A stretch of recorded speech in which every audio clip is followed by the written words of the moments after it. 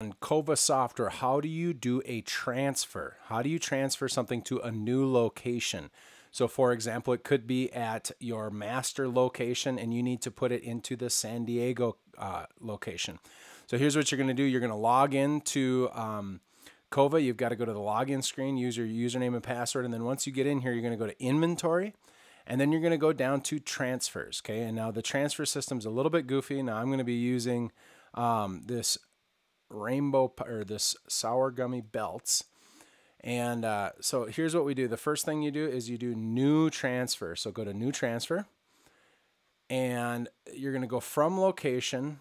And this is kind of backwards. It feels like you should be. I know that I'm going from our delivery service. This is our master one. We're going to hit plus, and we're going to transfer this to Los Angeles or the LA County so that we have this. Now this is important because if we don't transfer it into the new location, that location won't be able to purchase it. I can put some notes.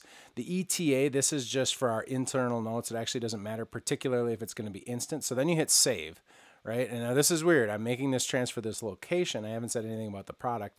Now we're going to make a product or find the product. So this apple sour gummy belts, I'm going to pick that and I'm going to say I'm going to add 5 of those to... So now I have to check the package or select the package, which is goofy because you can't see which package it is. Welcome to the fun. And we're going to hit save.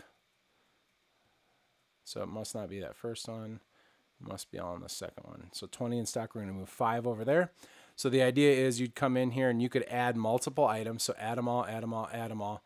And then you say autocomplete transfer if it's just going to be autocomplete, or you could say ship transfer if it's actually going to take a while to get down there. So the idea is you do a ship transfer if it's going to take a while. Otherwise, you do autocomplete transfer if you know it's already down there. Once you do that, that'll be in those locations. And in particular, for LogicKit, if you're using LogicKit, you come over to locations here.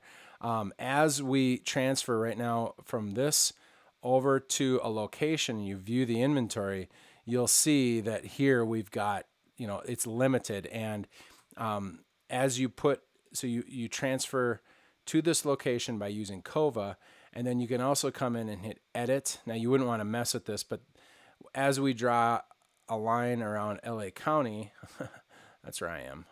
We're going to clear that map because that got goofy. Anyways, you draw the map around your location there. Once you do that, whatever's in this location will only be, that location will be limited by what you put in that for inventory for that location. So that map area would only be able to shop there. So it's important to get that right.